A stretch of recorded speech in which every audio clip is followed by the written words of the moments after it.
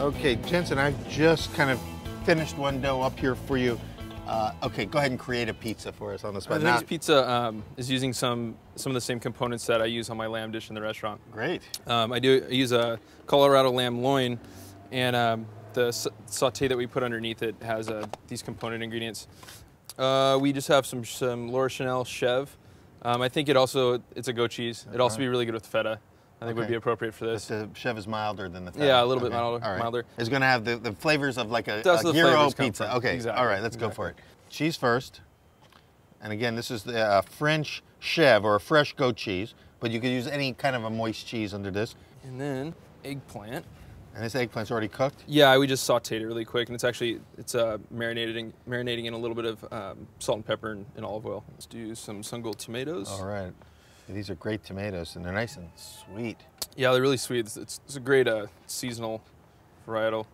So another Central Coast farm. Exactly. All right. And then let's do the lamb. Okay, I've got a couple pieces here. It's called Merguez, yeah, and this is, I mean, it's just a sausage without a casing, you know. All the fat from the lamb and the seasoning just starts coming out, and it actually does a lot to flavor the dish. All right. Anything else going on at this point? I think we're good for now. We're going to save the raita for when it comes out. And the raita, which is a cucumber sauce. Yeah, it's cucumber, yogurt, decent amount of garlic, shallots, cilantro, parsley, and mint. Okay. All right, I'm going to pass this to you now. Okay. Let you put it in. You're getting to be a real expert in driving your own oven here. There it goes. All right. You got it to release. Yep. It's in close to the fire. We've got our pizza cooking. It's starting to puff up. Again, we know now from having baked in here that we're taking 3.5 to 4.5 minutes for these pizzas. There's our caramelization. Right. You can see the caramelization on the outside here. Right.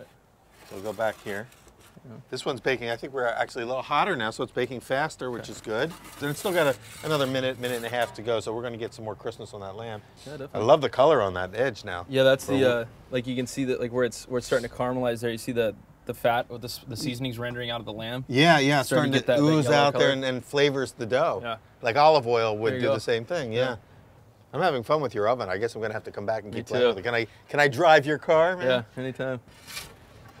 Give it one more turn. All right, we're going to go up for maybe 20 seconds. Okay. Finish it up.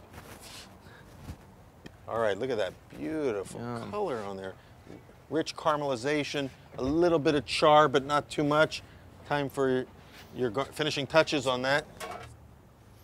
This stuff's pretty strong. But again, notice how, like, as you put different colors on there, like this sauce, how it creates contrast, and the contrast kind of causes it to pop visually. It's just a little bit of mint.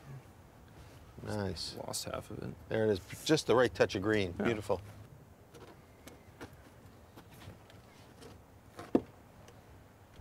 Like we created a pizza that's in the style of a taco. Gyro. And no, so pretty much what that's telling me is that you can take your favorite foods and do a pizza version of them. Let's give it a shot, huh? Yeah. Again, the slice is holding up pretty good. I mean, you know, this is for a short bake. Like this was only about a 4-minute bake. Yeah. We've got a nice crisp crust.